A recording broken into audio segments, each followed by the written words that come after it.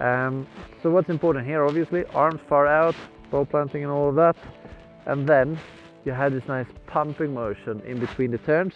So at the end of the turn, you sink down into the snow, you extend the legs a little bit, you pop up, and then you just point the toes where you want them to go. Part of that strength comes from the ankle, but that's very little. Most of that strength comes from the hip socket. And from there, you really can point the skis where you want to go. Be gentle, so you don't make those zigzaggy turns that we turned earlier.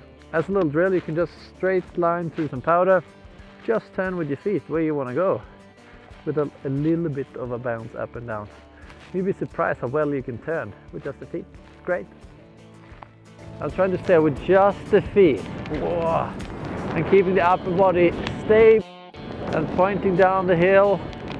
Oh, that feels good.